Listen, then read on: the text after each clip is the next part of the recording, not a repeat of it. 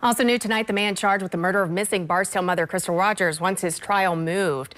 The motion filed today by Houck's attorneys argues he can't get a fair trial in Nelson County or any central Kentucky county, including Jefferson or Fayette. Houck is scheduled to be tried next February for killing Rogers, who disappeared in 2015.